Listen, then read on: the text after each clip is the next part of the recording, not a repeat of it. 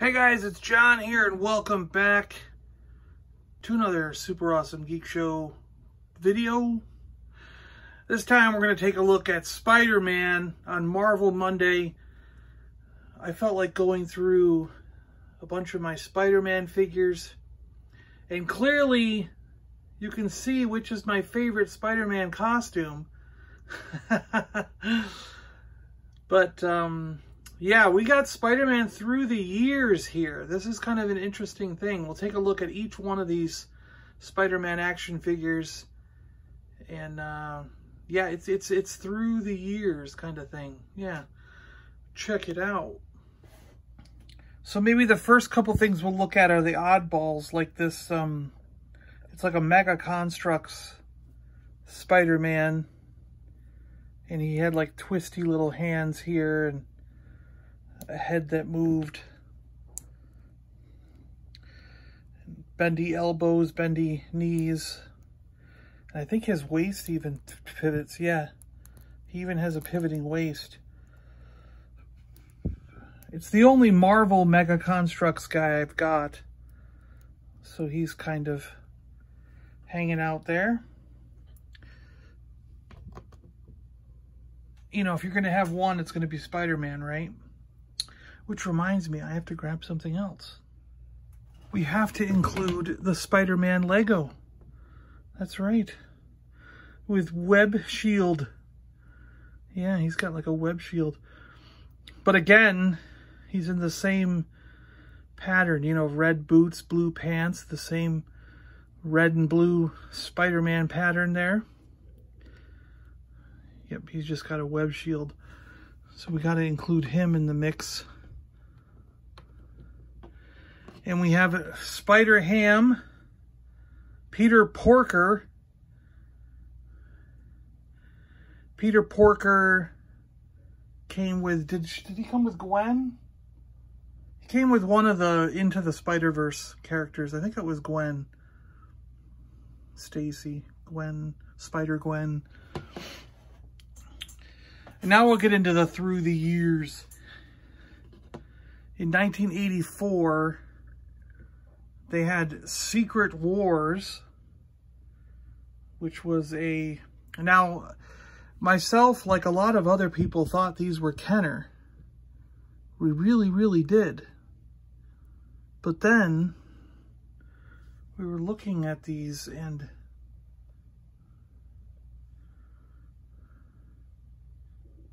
It doesn't say on the back here, but we realized when I was looking online at who made the Secret Wars figures, and it says Mattel did. So I was totally confused because I could have swore it was Kenner that made these figures, but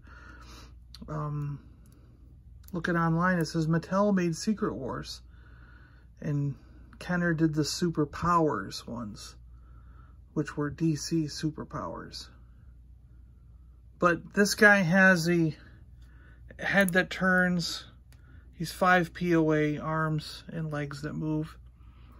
And that was it. He's just a 5 POA action figure. And he's one of the few that doesn't have the thwip, thwip, thwip hand. He's just got a fist and an open hand to hang on to something with. I don't know if he came with an accessory or not. I actually don't know that one. Be cool if he has an accessory. I'll have to track it down. Track it down.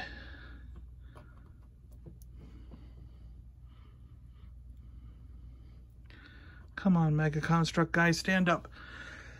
Then next, coming through the years, ToyBiz got the license for Spider-Man for all Marvel characters. And ToyBiz came out with a number of different Spider-Man action figures, but they eventually decided they needed one that was more articulated than any other figure that ever come before it. And they called this the multi-joint Spider-Man. He has foot joints, knee joints, the leg joint, a twist here. He has a rock in the body. he has the head joint, the arm, the elbow, and the hands, which was something totally, the hands and feet were something that was totally new. And the way the shoulder joint worked was something that was totally new. Because in the past, a lot of times they just went like this. They didn't have this outer joint going like that in this time period, you know. And so it made for a lot of different poses. What was this, 1992? Is that what it says there? ToyBiz 1992. Cool spider symbol on the back, spider symbol on the front. And again, we've got the awesome... Does he like flick?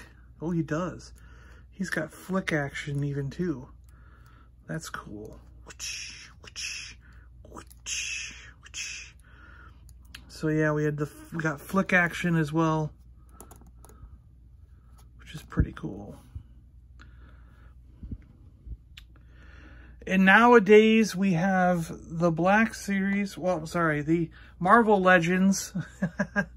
And we just recently got the Retro Spider-Man.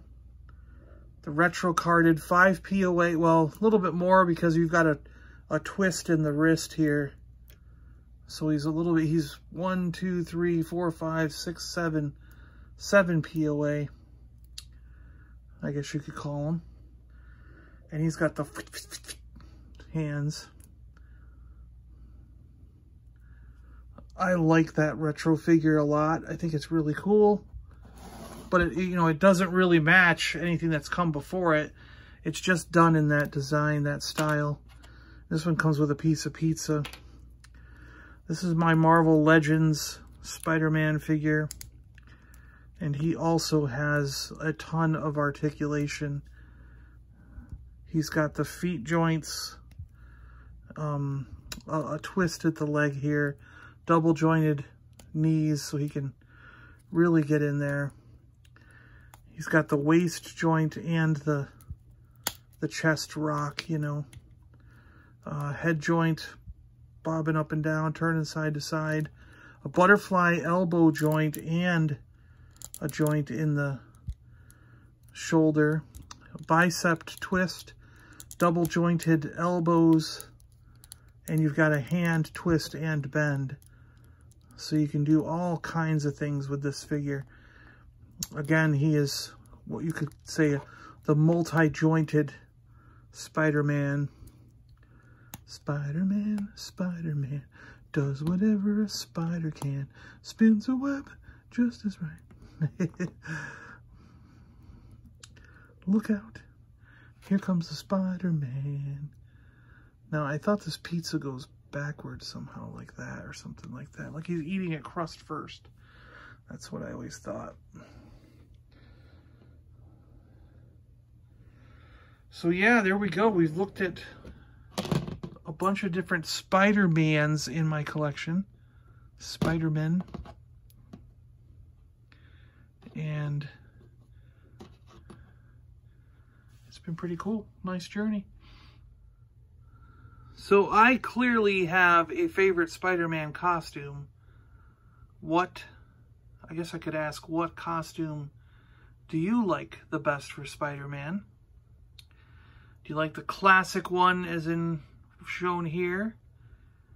Or do you prefer some of the more modern Spider-Man costumes like Iron Spider, things like that? Let me know in the comments below. And then also, which Spider-Man do you think is coolest? Do you like the Lego Spider-Man? Are you into Secret Wars, ToyBiz, the Marvel Legends? Like, which Spider-Man is the ultimate Spider-Man for you? Let me know. All right, guys, thanks a lot for watching. I appreciate it. I'm John. I'm out of here. You've been watching the Super Awesome Geek Show. And today we've been talking about Spider-Man on Marvel Monday. See you guys tomorrow. And happy Memorial Day.